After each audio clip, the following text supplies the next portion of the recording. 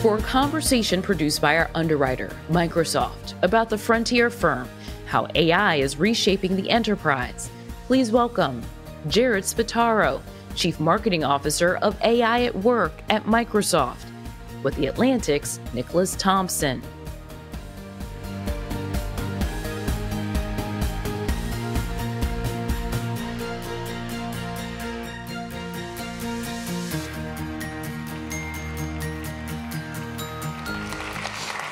All right, welcome, Jared. It's lovely to be here with you again. Great to be here this year. I hope you enjoyed that conversation just now about whether you'll be nationalized. All right. Indeed.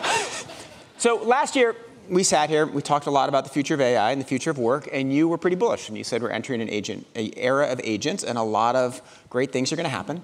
Have they happened?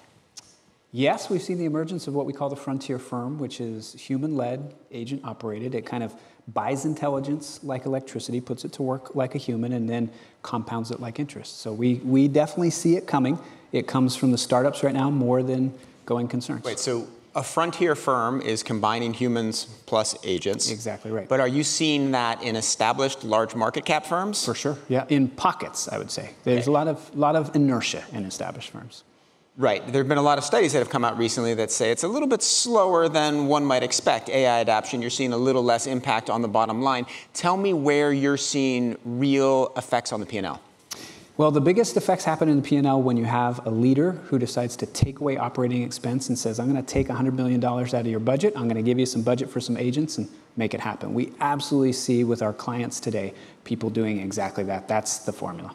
So the formula is you identify some task that you think can be done by agents, you move the humans, you remove the humans, you have the agents do it. What are those tasks that agents can do effectively and with the proper amount of veracity? Think about this. The big idea here is that agents essentially have taken the marginal cost of expertise to zero. So you're looking for places that require typically deep expertise applied in a structured way. So there's some sort of structure to it. You see it in places like, for instance, customer support. You see it in places like legal work. You see it in places like marketing, where there are good measures for what's happening, and you can insert agents into the process. So square your enthusiasm with the recent study that came out of MIT that said only 5% of companies are seeing a real effect on their P&L. Yeah, I would just say that it's early days for us still, for sure, that it's in pockets. Really, if you want to see what it's doing, you go to these frontier firms that are startups. Those folks are organized totally different than the going concern. And the measure, Nick, is revenue per employee. That's what you're looking at, is how many employees do you have and what are you producing per human. So this reminds me of one of the very interesting things you said to me a year ago, 2 years ago, maybe at dinner, where you said the key thing to watch will be whether in industries, large companies are disrupted by competitors who use AI better than them, or by AI native firms that figure out the industry entirely from scratch using AI. It sounds like frontier firms are in the second category. Yes. Is that what you're seeing, and is that what you expect? Do you expect large companies, large market caps, lots of employees to be beaten by startups with lots of agents? In some cases, but I'll say this. The analog that you could look at, one that's an example, would be the internet. You certainly saw places where startups totally disrupted the incumbents, but you saw other places where the incumbents adapted to what was happening and they were able to change. So it's not like one formula, but we're seeing both patterns play out. You can have a startup frontier firm and you can have an established company, I don't know, like say a magazine founded in 1857 that figures out the right AI strategy and is able to Perhaps that survive magazine and thrive. could do it. That's exactly right. Oh, thank you very much. Now we can move to the next question. There was another really interesting study that came out by economists, mostly at Stanford, and was about the effect on employment. And they looked at payments data, so it wasn't just surveys, it wasn't just guessing, it was actual numbers. And what they found is that in companies that are close to AI and that use AI, they're not hiring a lot of 20 to 26-year-olds. The old people are doing awesome, right? And even in those companies, they're hiring more of us. But the young people are having a hard time. Is this an indicator that AI is knocking out the first few rungs of the job ladder? Here's the pattern that I see. The pattern actually is that what companies want now, when you start to have what we would call human agent teams, they want people who can come into the workforce and who can start to produce like what we would consider to be a mid-career professional. And they're not finding those graduates coming out. So is there a shift in what they're going to hire? Yes, but that doesn't mean that we won't hire 21, 22-year-old graduates. It means that educational institutions need to change how they're training people.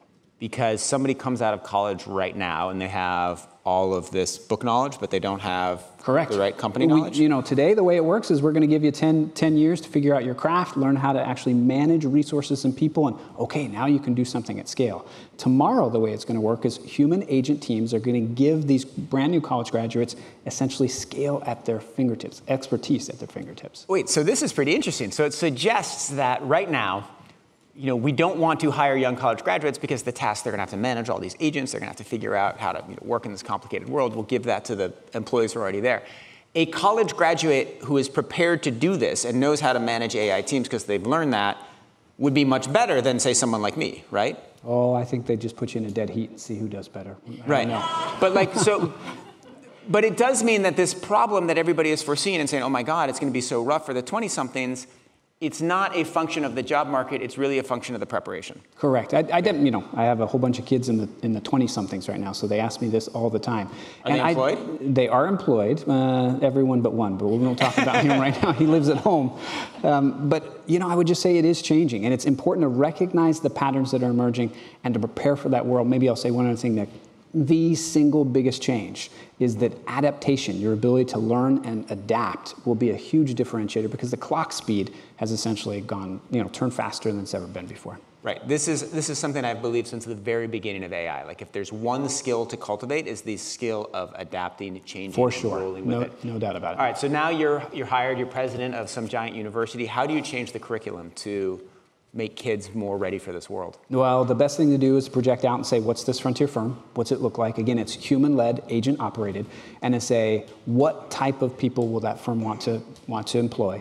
And the type of people that it'll want to employ is those who can use agents for a fraction of the cost to essentially kind of replicate what today requires human teams, human-operated processes, and really drive the business faster. So humans will continue to be the driving force of business, but operating and managing and overseeing and leading these agents will be an important way to scale. Why would you want agents to replicate?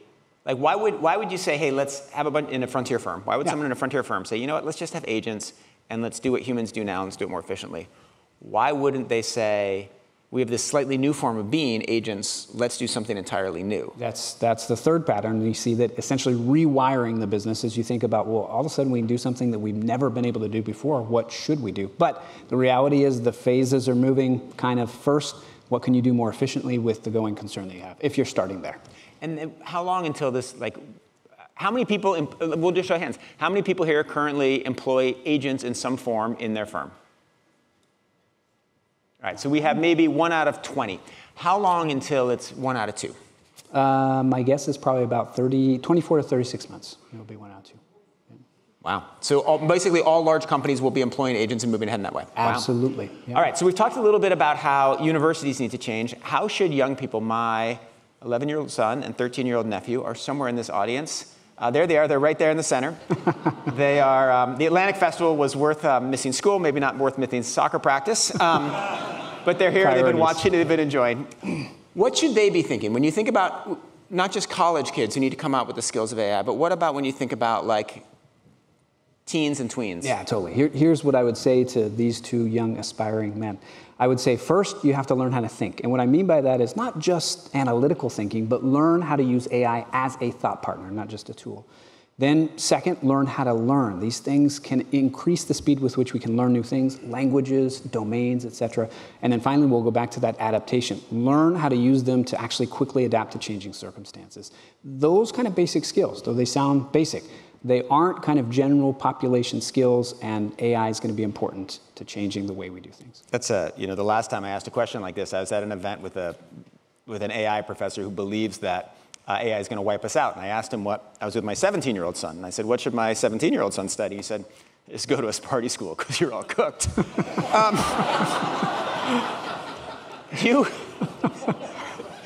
Do you have a theory for the hierarchy with which industries will change? Like one thing that I've heard is that the closer you are to the training of AI, so computer science, media, it sort of branches outwards from that. Do you have a hypothesis for how industries will change in this agentic world? Well, I'll tell you what's happening, and then I do have a hypothesis. What's happening right now is that when we look at the companies that are changing the most, they have to do essentially with computer programming. So you had some worries about your own, but I have questions about my own business. So, right. You think about software and the development of software, that is being impacted the most by far. There are measures of that.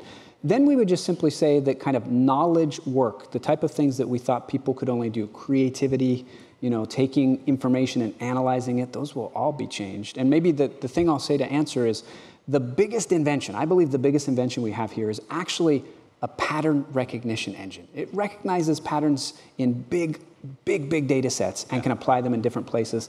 Watch for that being kind of a spark of innovation. Makes a lot of sense. Very last question, since we're almost out of time. What is one prediction you have about AI at work that we'll see in the next year? I guarantee you that every company out there is going to find, if they're willing to do this experiment, that a human agent team will outperform a human team in core parts of their business on really important measures. Things like cost, things like speed, and things like overall quality within the next year. Within the next year? All right, we're going to challenge that assumption, and I'll ask you about it next year. Thank you so much, Fantastic. Jared. So much fun. Always a pleasure. Thank you.